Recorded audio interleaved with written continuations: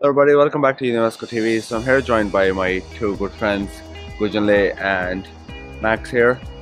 We'll be talking about the impact of the virus in the Chinese economy and just how China is recovering after what happened a couple of months ago.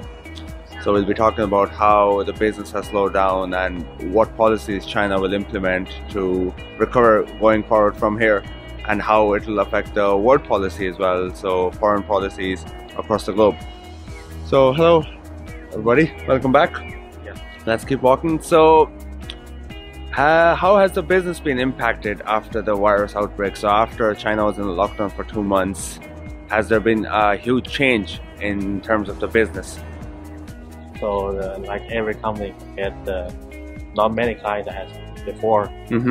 So like fewer clients like means your income. Yes, for sure. Why is that? So why are foreigners hesitant to open up businesses in China now? What do you think? Well, now recently because they cannot get in China. Okay, that's that. But let's say, what about the foreigners who are already in China? Of course, the current policy of the foreigners are barred from entering China since 28th of March. But other than that, the foreigners who are currently in China, what's stopping them from opening up a business in China? Like so many factories. All the factories, some they are not all come back to normal yet. Okay. And how long do you think it will take approximately for things to get normal in China? China maybe need like waiting for until summer, I guess. Until summer, so we're talking about June, July at least? Yeah. Okay. What about you, Gujanle? What's your opinion on this? Yes, because some people have to stay at home and can't move to another city. So most of factory didn't have employee and worker to begin. And some policy of the export and importing, that's cause we can't send the goods to overseas and import something. That's caused the senior program about business to import and export. And about the virus, I think at least to June. At least June. So we're talking about at least June here, roughly, for things to get normal. But how do you think China will recover economically from an economics point of view? It's the second largest economy after USA.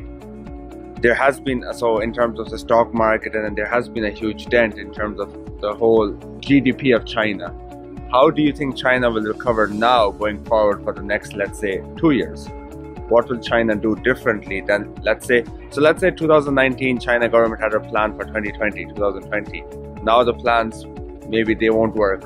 So what do you guys think China will do differently to recover? I think it's very hard to recover to the past.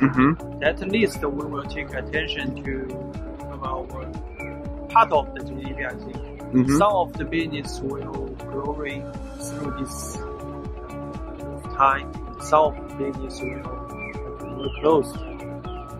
So I think it's some of the business will have good chance to take this time to just develop their business, like online teaching,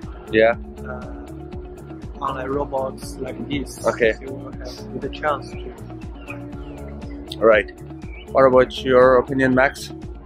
My opinion will be because then all the I talk about factory again, but now all the factory cannot do export because like in Europe, in USA, they all got tough situation now. So they cannot do export.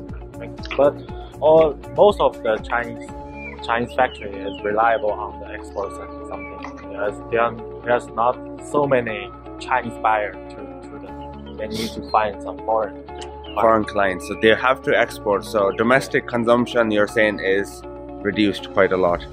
Chinese buyers, and people are scared. Regarding your online, I do agree with you on that. In online business, for example, Zoom, that company, the stock price increased at least 80% since this year, because of 83% because of the coronavirus. Everybody's shifting to Zoom for online classes. Microsoft Teams will be also one of them. So all these online software where people do online meetings. That has increased. But do you guys think this will last? You know, people say, why don't we just shift to online meetings and online classes? Do you think even after the virus is all finished and everything, China's back to normal, 100% back to normal, will it last? Would you prefer a face-to-face meeting, or you prefer a electronic meeting? I think I prefer face-to-face. Okay, and what about you, Max? Also face-to-face. Face-to-face. So this won't last for a very long time. Maybe the next few months, but as the situation is getting better, it will get better. Okay, now regarding a personal question, how was your lockdown? How was your quarantine for both of you? What did you guys do during the epidemic, the peak epidemic in China itself? Just stay at home. Just stay at home, play video games and all that? Yeah. And who was leaving your house to buy the essential goods like groceries, food? Mom, of course. Mom, okay. And what about yourself? Yeah, stay at home. Stay at home and... Yeah, we'll shop online. Special person will send this kind of food to home. Okay, and that's pretty much just stay at home and nothing else. How do you feel about the situation now in Shanghai? Shanghai. More better. We can go out to work. We can go to the park, and even those we can go to some restaurants to eat. So the situation become better than January and February. Right. And do you guys go out a lot? Do you go out with your family? Do you go out with your kids? Yes. Fish? Yes. Right now I often go to the park with myself. Okay, and what about yourself? Do you go out with your friends? Yeah, of course. Okay, so you're going out with your friends and everything, so that's getting back to normal. Okay, perfect. Thank you so much for watching, guys, and thank you so much for participating in this video. Thanks so much for watching. Please do like, share, and subscribe.